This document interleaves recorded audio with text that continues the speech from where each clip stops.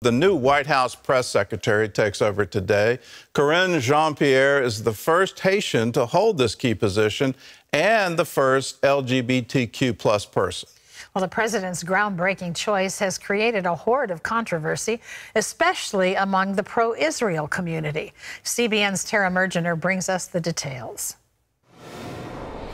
It's the press secretary's job to speak for the White House, dispense news, and try to manage the media.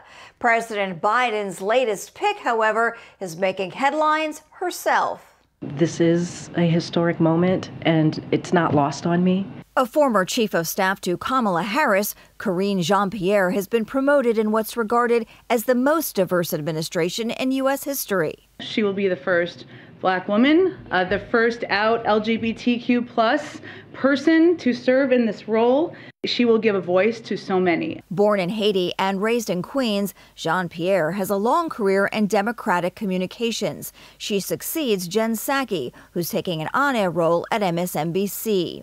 In a statement, the president writes, Karin brings the experience, talent, and integrity needed for this difficult job. One that also comes at a difficult time for the administration. A veteran of 2 presidential campaigns, the 44-year-old now takes on the challenge of conveying the administration's message as midterm elections loom. But we're walking around like, woe is me.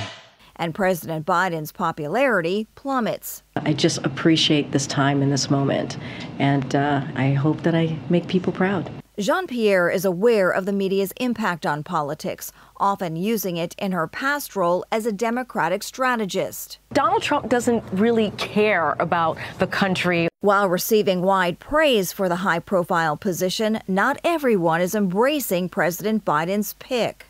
Former Ambassador David Friedman tweeting, amidst all the celebration of Biden's new press secretary checking multiple boxes in identity politics, the mainstream media forgot to mention that she hates Israel. Karin Jean-Pierre has a track record of making anti-Israel statements. As an example, she's accused Israel of committing war crimes, quote unquote. In 2019, as a spokesperson for MoveOn.org, Jean-Pierre wrote a scathing op-ed in Newsweek, endorsing the boycott of a historically bipartisan group, which advocates for a strong U.S.-Israel relationship. She's also accused the America-Israel Political Action Committee, AIPAC, of indulging in racism and Islamophobia. One wonders is whether she'll be capable of being objective.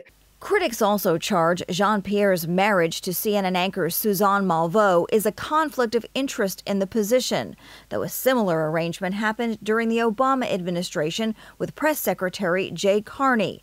CNN has sidelined Malveaux from covering politics and the White House for now. Should it matter here? No, it should not matter, but it does. And why does it matter? Because we're in a climate right now, a political climate and a media climate that is so polarized that the last thing you want is any sort of appearance of conflict of interest. Or a history of pushing disinformation, as critics point to tweets like this one sent shortly after Donald Trump won the 2016 presidential election, which she called stolen. She made a similar claim regarding Stacey Abrams following the 2018 Georgia governor's race. There needs to be a measure of credibility, and if you've been on the record declaring such things as Stacey Abrams is the secret winner of the 2018 Georgia gubernatorial race, that credibility is very severely and perhaps irreparably strained.